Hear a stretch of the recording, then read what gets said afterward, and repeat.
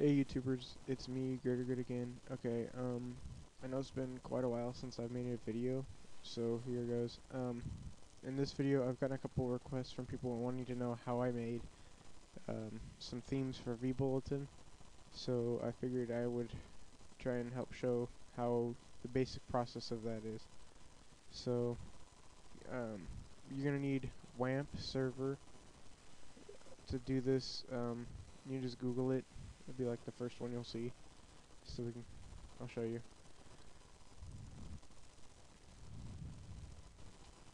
Just type in WAMP. I'll put a link to the site, to their site, so you don't really have to go look for it. It's wampserver.com. You just download this and then install it. Just do all the default settings when you install it. I already did mine. So when you run it, you can run it from the desktop if you put a link there, wherever. Just run it. Click here. It's a left click, and then you can click on localhost, and that'll show you like all your projects. I made a folder called theme. You just go here, click on www directory, and then right click and put a folder here. Go into that folder.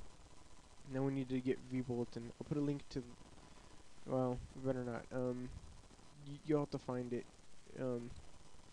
vbteam.info. Okay, sorry, that was nothing. I'll put a link to vbteam, not the file itself, but I'll put a link to vbteam, and then you can go and download it from there. You'll just have to find it. You have to be smart. Use your brain. Yeah. Oh wait, do you have one? Or no? I guess you do. I don't know. We'll see. Let's see if you can follow this. We're gonna go to downloads. Here I have it right here. Now you're gonna want to highlight all. So just click on one of them. Click Control A, and then kind of drag it into here, or you can copy if you don't want to move it from that folder. Copy and paste, and then take a second or two. And then once we get this in here, we're going to have to go into includes. Once this is done, we have to edit one file. But first, we need to go in here, go over here, and click on PHP My Admin, and then we need to make a new database. So click on Databases tab. I'll load a second. Okay, now create new database. Just name it theme. Doesn't really matter what you name it. I mean, you can name it something really funny or something. Okay, and then down here, we can go ahead and close that guy. We need to go into includes. We need to find this guy, config.php.new. Rename it. Get rid of the .new, so it's just config.php. Now I use Crimson Editor. I'll put a link to that too, because it does it really nice. So we'll go ahead and drag that in here.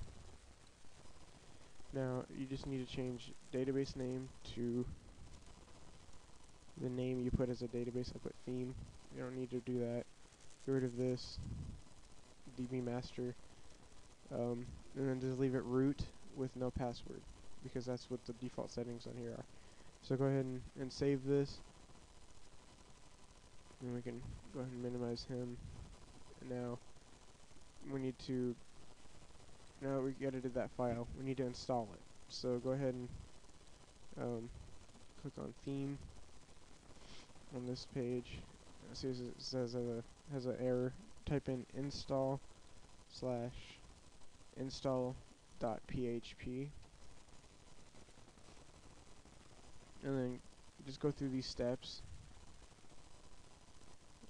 And if it gives you an error, then you edited the file wrong and you fail at life. Okay, so it's gonna go through this whole list of tables that it's creating, and we're just gonna go through all these.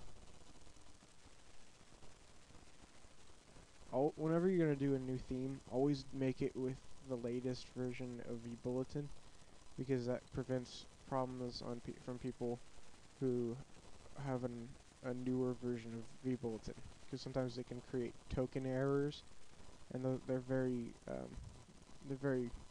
not fun at all.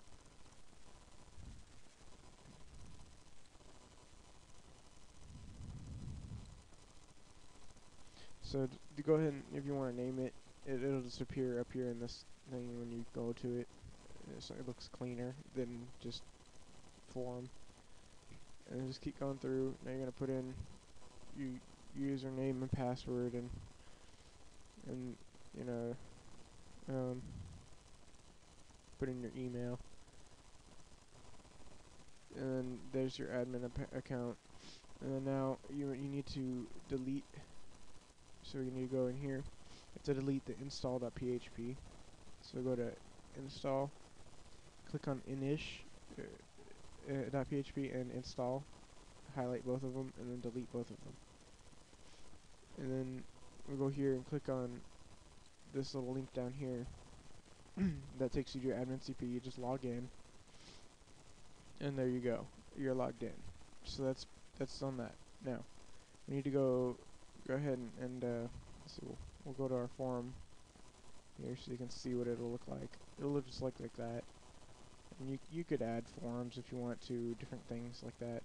I'm just gonna leave it default for now. We need to go in here and we need to go to images. And this is just to show you like the basics. So let's go ahead and change a gradient. How's that?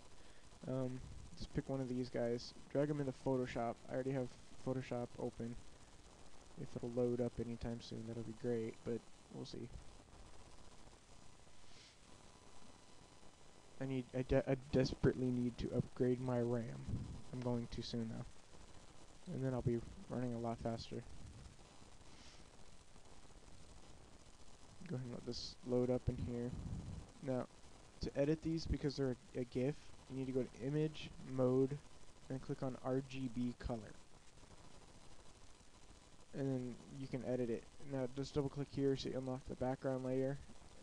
And it'll say Layer 0. Just click OK. And then you've unlocked him. So you can edit him now. So now we're going to do a new gradient. I'll just leave it with these grays. I like gray stuff. You can do all sorts of cool stuff with these gradients, you know. And you could add, you know, like a pattern. So you have the pattern stamp tool. You could add like a scanline pattern. You could add all sorts of stuff on here. Use your imagination, make it fun, make it different than anybody else's.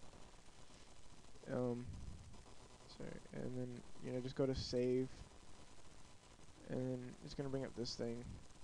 Just click here to change the file type to GIF, CompuServe GIF, and then just click save. Click OK. Click OK again, and one more time click OK, and there you go. Now we can go see what it did. Just refresh, and wow, look at that! You changed an image, and then you just go through. You could go to buttons. If you have a good idea for a button, you know, you change your buttons. See, you get the default ones. You can go ahead and change the background color. You go to styles. You might want to add a new style by clicking here instead, but I'm just going to edit the main one. So go to main CSS, and then look here. Oh, look what you did. Now you can go ahead and change the background color to a darker one if you want. And you have to change page background because it's, well, you'll figure it out once you start figuring out more of this. You'll figure stuff out. I'm not going to explain everything like your baby, but that's pretty much it right there. Sometimes it freezes at least mine. I don't know if it'll do yours, but then you can refresh here, and look what you did. You changed the background color. Aren't you proud of yourself? Yeah, I'm sure you are. Now you just go through and change all these ones to the colors that you like. Try to keep them so they match, because it's not fair if you don't, for the world, because if your colors don't match, it's gonna look ugly, and I'll be blamed, and I don't want to be blamed for your hideous theme. Okay, so I want to give a thanks to TJ for getting me to make this video. He was the main requester of this video, so give him a thanks in the comment if you can. If you liked my video, please subscribe. I'd like to be able to be a YouTube partner someday, so that would help me out a lot if you could just click the subscribe button.